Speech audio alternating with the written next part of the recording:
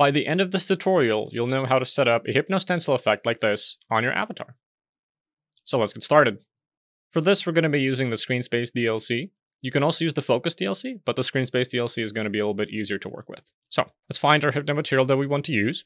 Let's click on it and press Ctrl D to duplicate it. I'll rename this to have screenspace at the end of it. In the Inspector tab, go to the variant dropdown and set it to screenspace. Now, find the avatar, find the armature of the avatar, and then the hip bone in the armature. Right-click on it, 3D object, cube. Now, we're going to drag the screenspace material onto the cube. And if we move forward now, you can see that the screenspace effect appears as we get closer to it.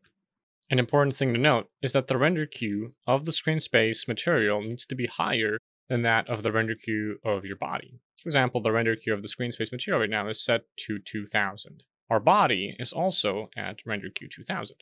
So as you can see, nothing happens as we go into screenspace effect right here. If we set our screenspace to 2001, and the effect immediately appears, as you can see. Make sure to keep this at least one above the render queue of your body materials. I'm going to make the screenspace effect fade in by selecting the material, setting the rendering mode to dither transparency. And as you can see, it'll fade in. Next, we're going to set up the stencil on the screenspace material. Having the screenspace material selected, go into the Rendering in Advanced tab, go into the Stencil tab, set the reference value to some value that's not 0, so I'm going to use 10, and I'm going to need to remember this value for later. Go into the Stencil Behavior tab, and set the comparison op to not equal. Now we're going to set up the stencil materials of our body. So let's go into our body object and find the materials that the body uses. So we have the body, eyes, and specular right here. Now the way you're going to set up the stencils is going to be a little bit different for every shader that you use. But for this, we're going to be using Poyomi, as it's the most common shader. But the general gist of it is that you're going to want to find the stencil configuration. In Poyomi, it's going to be in the Rendering tab right here, under Stencil. And now for the reference value, you're going to be setting it to the same value as you set it on the screenspace material. So for me, it's going to be 10. And now you're going to set the pass operation to replace.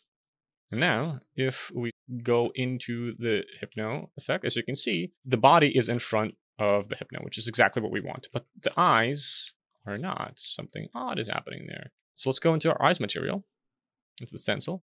As you can see, it's not set up properly. So let's do the same thing here. Reference value to 10 and this to replace. And as you can see, now it's working properly. And you're going to want to repeat this process for every material that you want to appear in front of the screenspace effect. Now, if we want to get the other effect that we've showed off, let's go back into our screenspace and set the comparison op to equal. Now, the screenspace is only going to render where the avatar is. So we have this different effect. And that's about it. Have fun.